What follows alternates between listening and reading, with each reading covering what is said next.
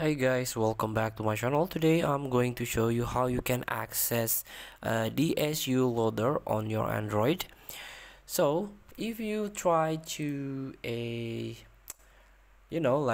load a dynamic system updates, load a or install a GSI on your Android, like a generic system image, like second operating system on your device, the first thing to do, you have to access the DSU loader.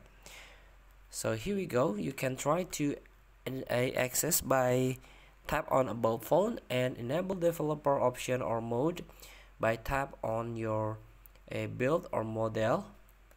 You can tap until the message pop up. You are now a developer. After the message is popping up on your phone, it means the developer option is enabled. You can access it on the setting. Here we go. This is the developer option. So you can try to scroll down, find the DSU loader. Here we go. Load a dynamic system update image. You can tap it and search the DSU package that you want to try install on your phone. Feel free to try. Thank you for watching. Don't forget to comment, like, and subscribe. Also click the button below. See you in the next video.